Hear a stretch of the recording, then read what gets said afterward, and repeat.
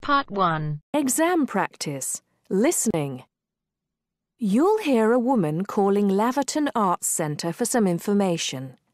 First, you have some time to look at questions 1 to 6.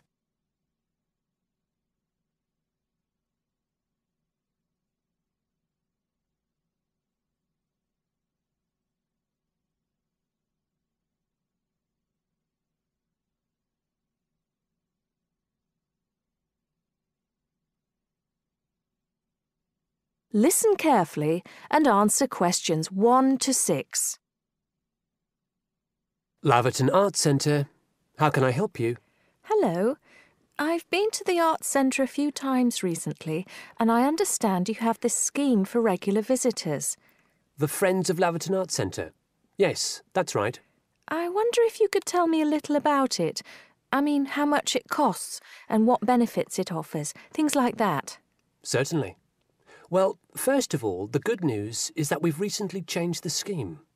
It used to cost £15 a year, but now it's free. All you have to do is fill in an application form. You can either come to the Arts Centre and do that here, or you can go to our website and apply online. And so what are the benefits of joining? There are actually quite a few. As a friend of Laverton Arts Centre, you'll receive a newsletter every 3 months with information on all the forthcoming events. That sounds useful. You also get priority booking for shows and concerts in the main theatre. Can you explain how that works exactly? Yes.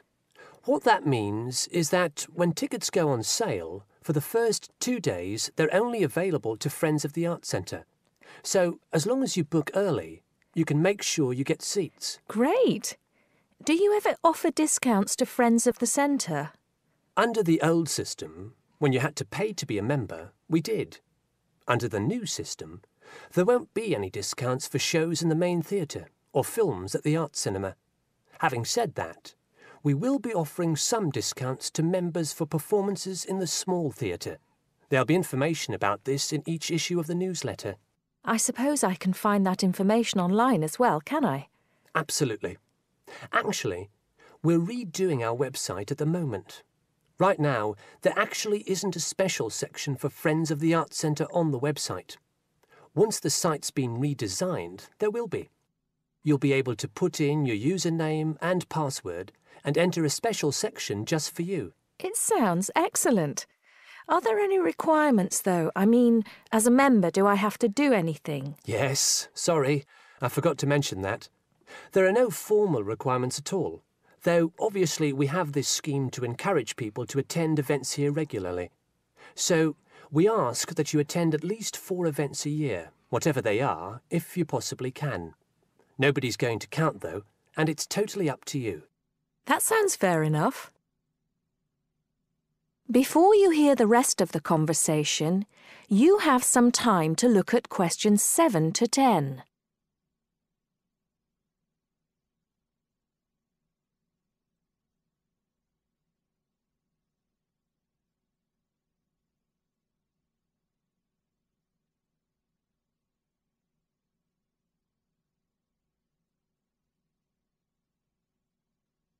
Now listen and answer questions 7 to 10. While you're here, we're actually conducting a short survey of people who phone up the Arts Centre. Would you mind if I asked you a few questions? It'll only take a couple of minutes. Sure, no problem. Thanks a lot. So, how many times have you visited Laverton Arts Centre in the last 6 months? Well, I've only lived in the area for the last 4 months, so not that many times. 3, I suppose. Yes, that's right. Fine. And how did you first find out about the Arts Centre? Let me think. Oh, yes, a friend invited me to a concert, and I came with her. Have you ever seen a film at the Arts Cinema here? No, I haven't, to be honest. In fact, until you mentioned it earlier, I didn't realise you even had a cinema. One more question. If we offered a free tour of the Arts Centre, including things such as going backstage to look at the dressing rooms, would you be interested in going on it? Oh, yes, definitely. I think a tour like that would be very interesting. I'd even pay for it. That's great. Thank you very much for your time. Thank you. That is the end of part 1. You now have half a minute to check your answers.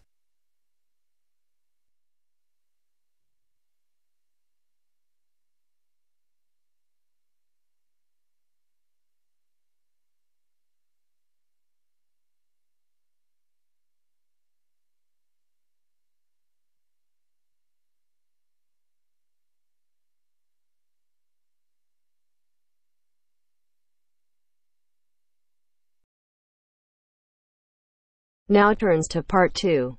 Part 2. You are going to listen to a conversation between two students about preparing a questionnaire as part of an essay assignment. First, you have some time to look at questions 11 to 14.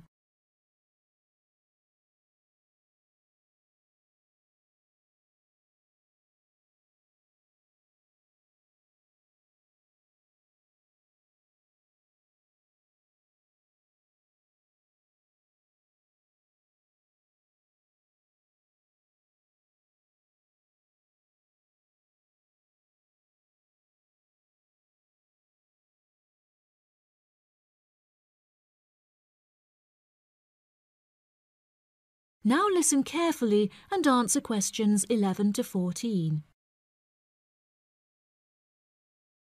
I've never written an essay of more than 1,500 words before, Anne. Me neither, Mark, and it scares me. I wouldn't worry. We'll just have to pretend it's 4 essays of 1,500 words and join them together.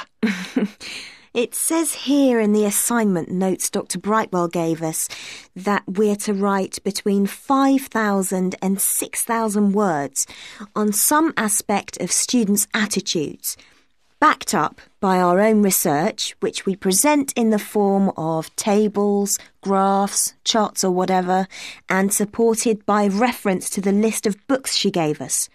Oh, I didn't realise there had been so many social science books written about students. Oh, yeah. There are a lot. And the questionnaire? Yes. We have to prepare a questionnaire to gather our own data for the graphs, etc., and hand it in to Dr. Brightwell in draft form in 2 weeks' time. 2 weeks? That's what she said, and what it says here. She says that it's better to have it checked before we go on to collect the information and start the writing. Suppose she's right. We'd better get started then. But she didn't say how we were going to put the questionnaire together. Does it say anything in the notes? Nope. It only says that we are limited to 4 sides of A4 and no more than 50 questions. If that's the case, it's not that bad. Before you hear the rest of the programme, you have some time to look at questions 15 to 20.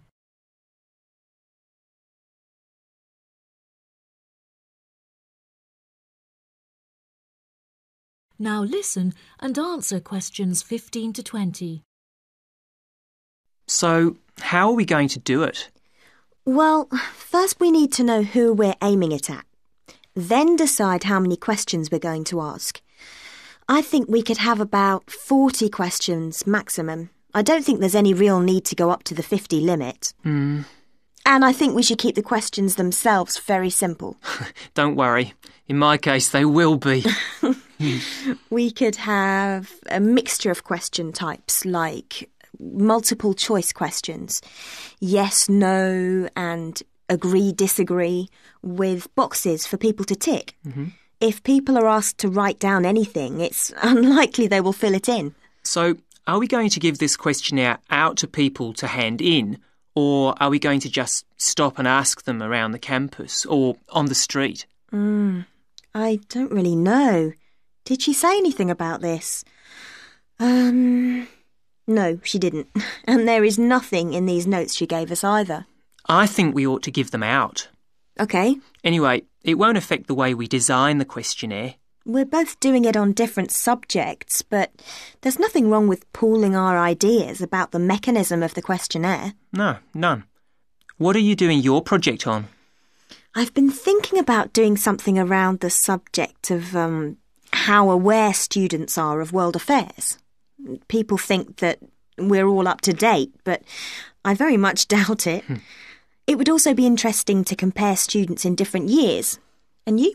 I'm doing something on health and sport and whether students are more or less active since they came to university. Oh, sounds interesting.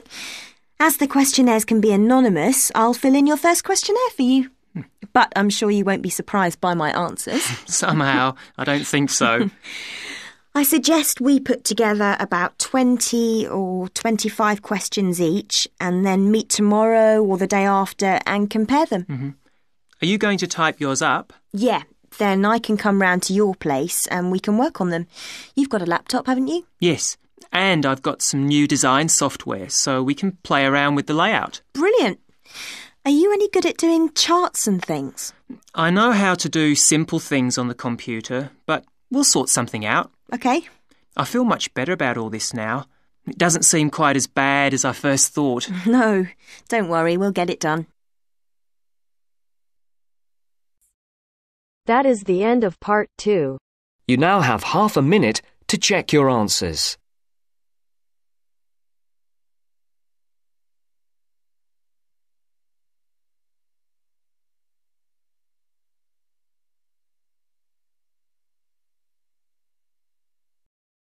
Now turns to part 3. Part 3. You will hear a student talking to her tutor about a presentation. First, you have some time to look at questions 21 to 23.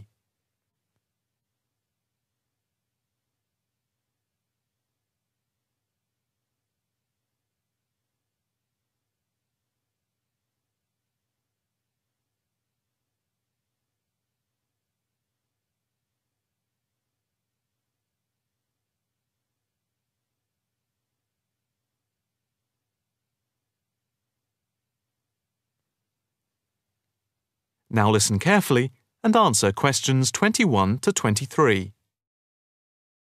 Excuse me, Dr. Owen, Oh, hello, Karen. Have you got a few moments? Yeah, sure. How can I help you?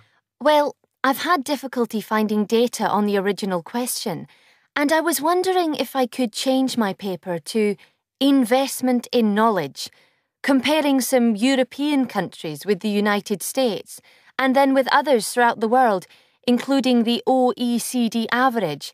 I found lots of data by way of graphs, etc. Where did you get the data from? From various sources, books and journals. How are you going to present the material? I am going to use the electronic whiteboard as suggested and do a blend of graphs, pictures, text and podcasts to illustrate my presentation. It sounds very impressive. Yes, let's hope the whiteboard works. But I'm also going to have a PowerPoint presentation for a backup, just to cover myself. A backup is a good idea, but it's a lot of work doing everything twice. It is, but at least I'll have experience of both. Before we talk about how to use the data I've selected, could you give me the names of a few websites I should look at for more specific background material? When you type in anything to do with knowledge, there are millions of sites listed. Before you hear the rest of the conversation, you have some time to look at questions 24 to 30.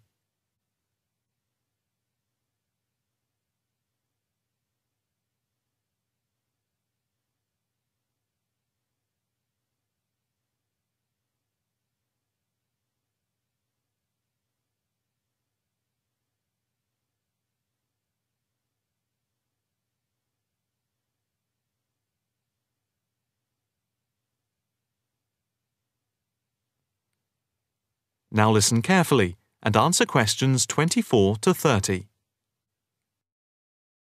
Let's see. Oh, I'll print you off this list.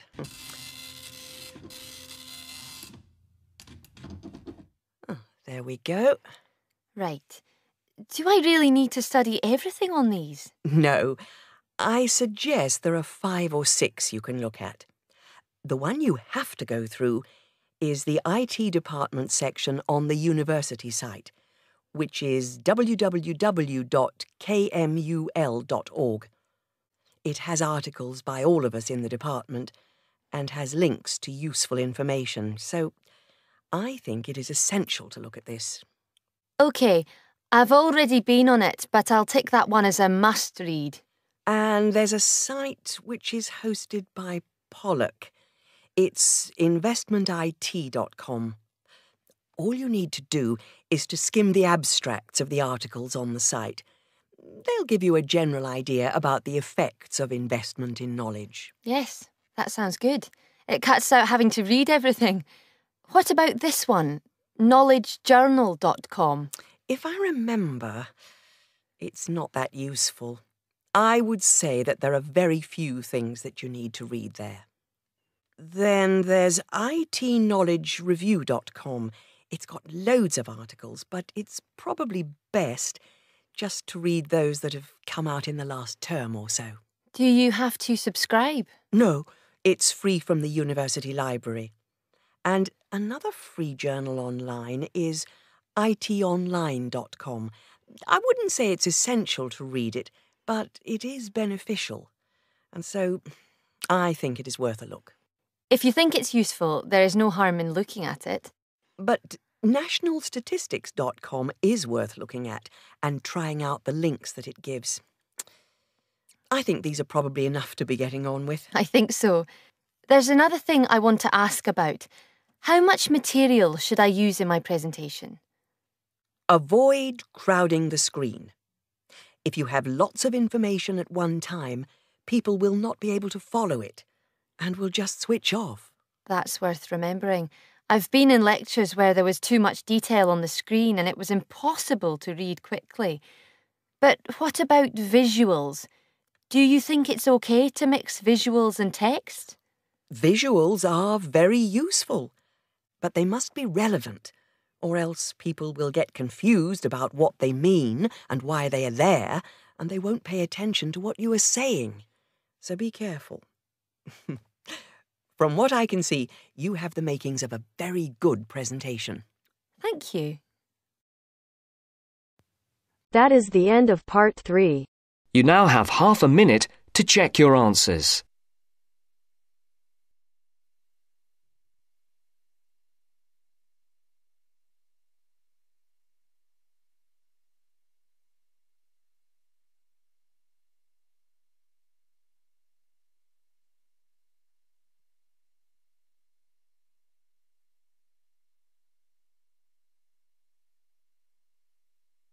Now turns to part 4. Part 4. You are going to hear a lecture on life at work, which is being given as part of a series of lectures on productivity and work practices.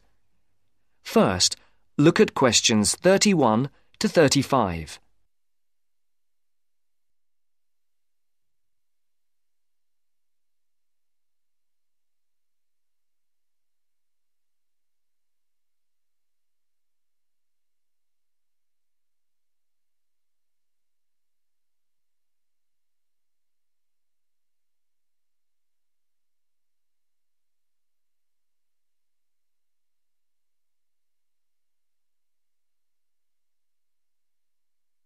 As you can see, there are 4 alternative answers, A, B, C and D, for each question. Decide which alternative is the most suitable answer and circle the correct letter. Good afternoon. My name is Dr. Charles Butt, and I shall be giving you a series of lectures on productivity and work practices over the coming weeks. There will be 10 lectures in the mornings as part of this course, and in addition there will be 3 lectures in the evenings from 6 to 8, which will be given by outside speakers. I would like first to look at a recent report on life at work. The report shows that the average British worker takes less than half an hour for lunch, 27 minutes to be precise, and that sick leave is on the increase. The drop in the length of time spent on lunch was 9 minutes when compared to last year, down from 36 minutes. According to the report, this is the first time that the average lunch break has fallen below half an hour. As regards sick leave, you can see that the average figure is 10 days per year. That's up by 1 day in 2002 compared to 2001. While physical illness was given as the most common reason for absence in the case of non-manual workers, stress was the most common cause of long-term absence. It's worth noting here that 9 out of 10 workers claim that stress is a problem in their organisation, and that 8 out of 10 bosses are feeling more stressed than ever before. I would just like to say here that we will be looking at the stress in work and study at a later date. And we'll be looking particularly at ways of dealing with it in studying, particularly for exams. You can see from the calendar that Professor Appleyard will be giving a lecture on this topic the week after next. The report also says that just below 50% of workers claim that they were taking less time off for holidays than they were entitled to. I'm not sure that this will be believed by the employers. Previous surveys have suggested that about 1/3 of days that have been taken by workers as days off sick were regarded by bosses as not being the result of genuine illness. Some more hard data is required to corroborate both these claims. Before the speaker continues, look at questions 36 to 40.